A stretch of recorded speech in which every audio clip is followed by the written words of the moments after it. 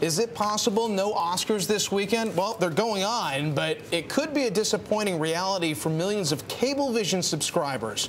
Monica Bertrand has more on a fight that's brewing between the cable company and Disney. Monica. And John, Disney CEO Bob Iger is taking a page out of Rupert Murdoch's book. He's threatening to pull the local ABC signal from Cablevision's 3.1 million customers if the company doesn't pay up in a fee dispute.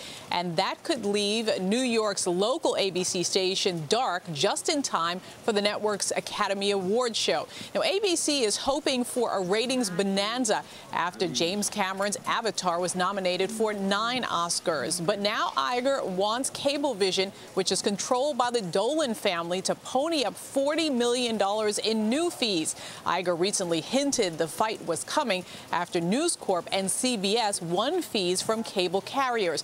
Now, WABC says we can no longer sit back and allow Cablevision to use our shows for free while they continue to charge their customers for them.